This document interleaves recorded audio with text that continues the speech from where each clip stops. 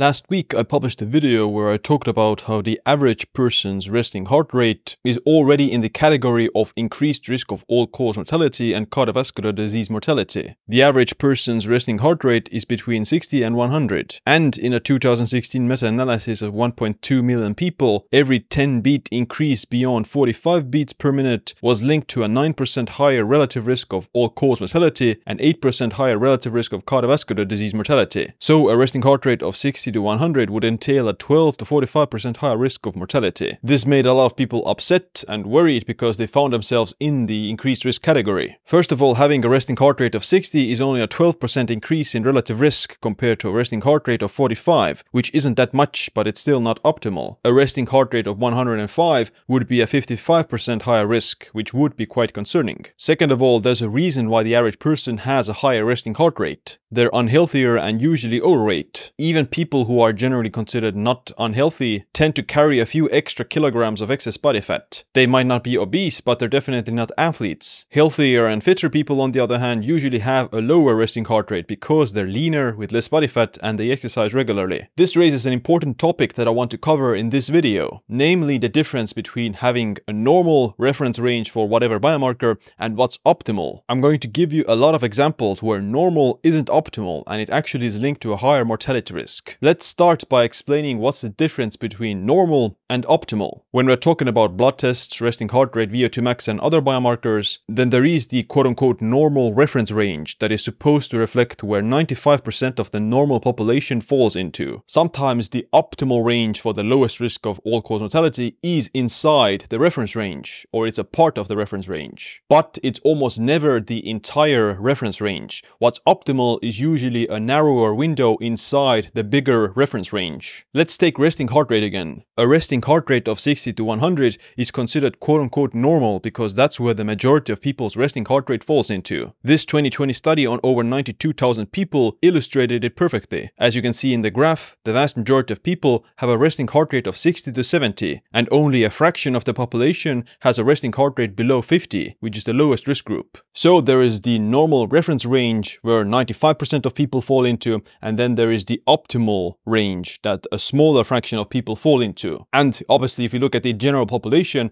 and then the vast majority of the average people aren't what you would consider as reflective of lowest all-cause mortality risk. The average person isn't that healthy and they have a higher risk of mortality and higher risk of chronic diseases than someone who is super healthy and super fit. That's why there's a difference between the reference range and the optimal range. You can find it in people as well. A great example of this are centenarians, the people who live over the age of 100. Centenarians in a lot of cases show very good biomarkers and blood work. Their epigenetic age tests show that centenarians and their offspring have a much lower biological age than controls. The centenarians are not only within the normal reference range for most of the biomarkers, but they're also in the optimal range. Or at least they were so when they were younger. Let's take a look at the oldest living man in history, Jérôme Kimura from Japan, who died at the age of 116. Jérôme avoided all chronic diseases like diabetes and heart disease his entire life until the age of 111, when he got chronic kidney disease. At 115, he was in the hospital for heart failure 3 times in his last 6 months of life before he died. They did a study on Jérôme and found that his blood work, even at the age of 111, when he got kidney disease, was pretty near optimal. His cystatin C was elevated due to the kidney disease, but his fasting blood sugar and cholesterol levels were all in the low risk category. As you can see from the graph, Jérôme's resting heart rate was 66, and his blood pressure was very high when he developed kidney disease, but it dropped to 49 a year after that, and his blood pressure also normalized. Now, centenarians have very good genes, which is why they live so long and which is why they don't develop a lot of the chronic diseases, at least not that early. Being the offspring of a centenarian has been found to reduce your risk of stroke by 83%, diabetes by 86%, myocardial infarction by 78%, and overall death by 81% compared to age-matched controls. For these people, it's their genetics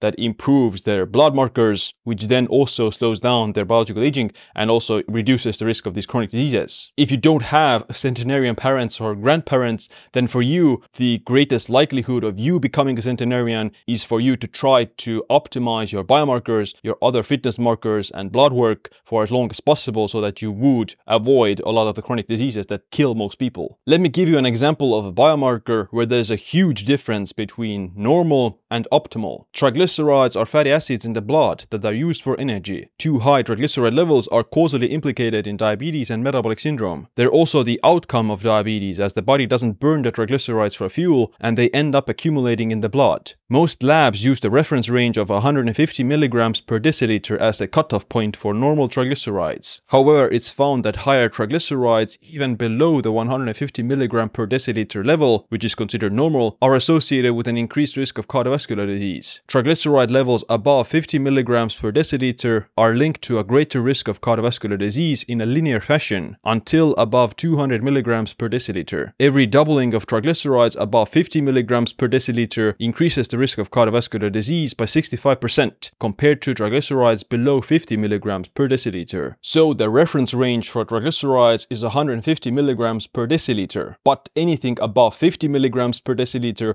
already increases the risk of heart disease. This actually sounds pretty disturbing, because if you think that you're safe with a triglyceride level of 120 or 130, then you're wrong. Having anything above 50 is already linked to a higher risk, even though anything below 150 is considered normal. The reason the reference range is 150 is because most people's triglyceride levels are around 100 to 200. Most people have poor metabolic health and poor blood sugar levels, which increases their triglyceride levels. And this is why they're also at a higher risk of heart disease than someone who has a triglyceride level of 50. You know, I talk a lot about the longevity benefits of the sauna on this channel. Using the sauna over 4 times a week compared to 2 to 3 times is linked with a 63% lower risk of heart disease mortality, 46% lower risk of hypertension, and 40% reduced all-cause mortality.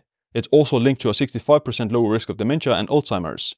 Those are quite incredible numbers. In my opinion, using the sauna is the second most powerful thing after exercise for your longevity. The sauna actually mimics a lot of the benefits of exercise by giving you a mild cardiovascular workout, increasing body temperature, as well as making you excrete out microplastics, xenoestrogens, heavy metals, and the so-called forever chemicals. I'm from Estonia, so there's a lot of saunas everywhere. However, they're not that common in the US or UK. Fortunately, infrared sauna blankets are about 10 times cheaper than a regular sauna, and they give the same benefits in terms of sweating and the heat. I'm using the Bond Charge infrared sauna blanket almost every day. It heats up in less than 5 minutes to 70 degrees Celsius, which is the temperature used in studies, and it fits under my bed. The Bond Charge blankets are also low in EMF, so you're not exposed to any radiation. You can get a 15% discount by heading to bondcharge.com/SiimLund and by using the code Siim. Alright, back to the video. Let's take another example of inflammation, which is mostly assessed by looking at your highly sensitive C-reactive protein, or hsCRP. Normal CRP levels are 0.1 to 3.0 milligrams per liter. A hsCRP value of less than 1 milligram per liter is considered low risk for heart disease. 1 to 3 milligrams per liter is moderate risk, and anything above 3 milligrams per liter is high risk. However, as with triglycerides, the higher the CRP even inside the reference range, the higher the risk of heart disease. A 2020 dose-response meta-analysis found that compared to low CRP, less than 1 milligram per liter, high CRP over 3 milligrams per liter increased the relative risk of all-cause mortality by 75%,